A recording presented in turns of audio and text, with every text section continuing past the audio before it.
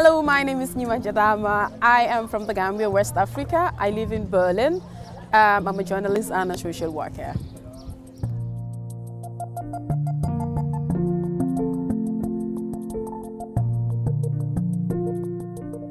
I was working as a journalist in the Gambia, and I arrived end of June 2015 in Germany with a huge dream to further my career or be able to work in the media industry. I realized I have to start from zero, which is actually the main thing, like the language barrier. So this actually affects everything. I have no knowledge of German, and I didn't even know how the media system works in Germany. The profession, I would say, it's quite different because here it's more international level, it's more professional, and what I learned and what I came across here is something quite different. So what I do is every day I'll open my laptop and searching in English media opportunities. What can I do in Germany as a journalist?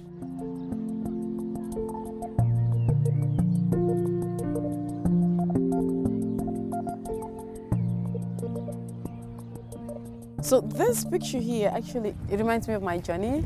How I started, how I get a space in the German media. This was at Radio Dreieckland in Freiburg in a project called Our Voice. It was a project designed for migrants with journalist background, and those people were used to actually train refugees and migrants who are interested to do radio in order to tell their own stories instead of journalists reporting about them.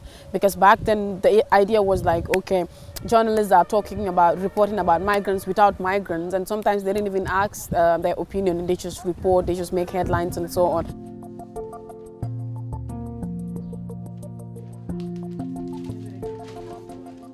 I was also at the newspaper where I did a 3-month internship, and I felt that I was pushed into a corner where I would just report on migration. At the end of that was this big push and pull because they want to do a portrait on me, on my story. So I told him, I don't want to tell my story now. I'm here as a journalist. I'm not here to be telling my stories, but to tell people's story. This here was my Carnival der Kultur 2019. So I was lucky to present Moderate Life. It was a big push and pull. I said, I can't do it because it's in German. What am I going to say? They're like, you can do it, you can do it. So they pushed.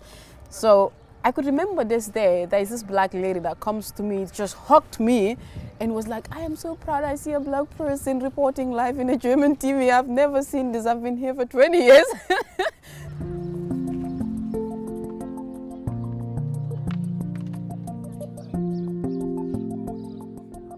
My competence is what should actually be looked at. Not appearance is of course super important, but I think this appearance is beautiful. I love the way I am. It's my right to decide how I want to look. It's my right to decide what I want to wear. They were talking about diversity, and you saw a lot of almost all German media will be like, diversity, diversity, we want to involve migrants and so on. But in reality, you would not find, especially in a TV, any woman with a veil. So I would say I'm a role model to many, and many people are happy or proud of me.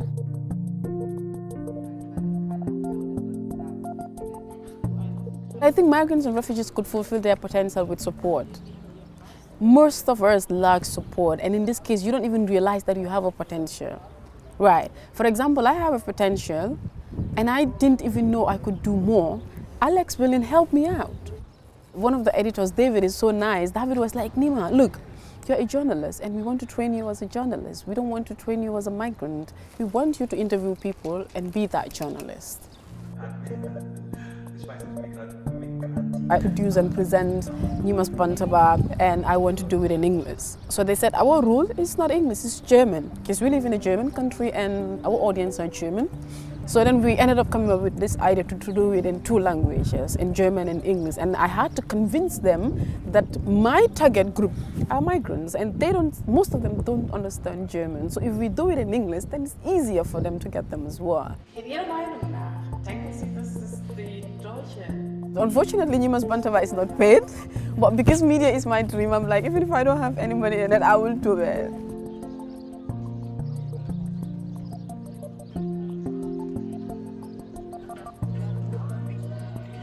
My idea was to work as a professional journalist, but now I'm doing something different. I work as a social facility manager, do most of social work, consultations, supporting migrants instead of reporting for them.